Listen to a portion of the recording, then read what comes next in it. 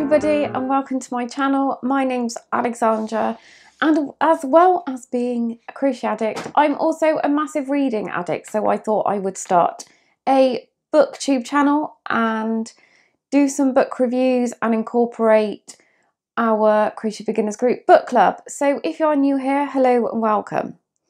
So today I'm going to review The Ocean Liner by Marius Gabriel. I haven't got the actual book, so I'm going to pop a picture up because I read this on my Kindle. It is available on Kindle Unlimited. I thought it was really good. It was a really easy read. So it's about an ocean liner, the SS Manhattan, that is one of the last ships that is going to go across the Atlantic at the start of the war, and it has various characters on it. It has two German cousins, Jewish cousins, that are fleeing Germany.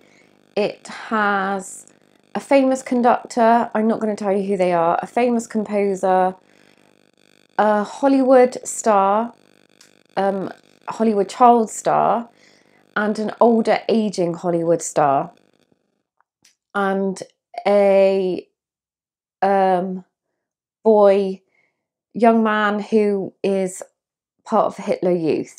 And it's really good. It's about their voyage across from France, stops in Cove in Ireland to pick more passengers up, and then carries on to New York. And it's like, yeah, the last ocean liner that's taking passengers. So people are trying to get on it, obviously, to escape and go back home to America or escape Germany. It is really good. It is a really simple read. I wouldn't kind of say it's life-changing. I did enjoy it. I reviewed it on Goodreads and I gave it 3 stars because it's an easy book that you can pick up and read. I wasn't desperately longing to read it sort of at the end of the day. I could, you know, some books you can't wait to have some spare time to read again. It wasn't one of those. It was just a really easy, simple, chilled read.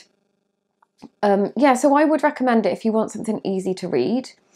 The book I'm reading at the moment is this book, Midnight at the Bright Things Bookstore, and I cannot wait to review this book because I am only this far through and I cannot put it down. I have got so much uni work to do, but I'm reading instead. It's really bad. But definitely cannot wait to review that book. So if you are on Kindle Unlimited and you want an easy read, I would definitely recommend The Ocean Liner. I mean, I really like vintage things, so I think that's what kind of drew me to it.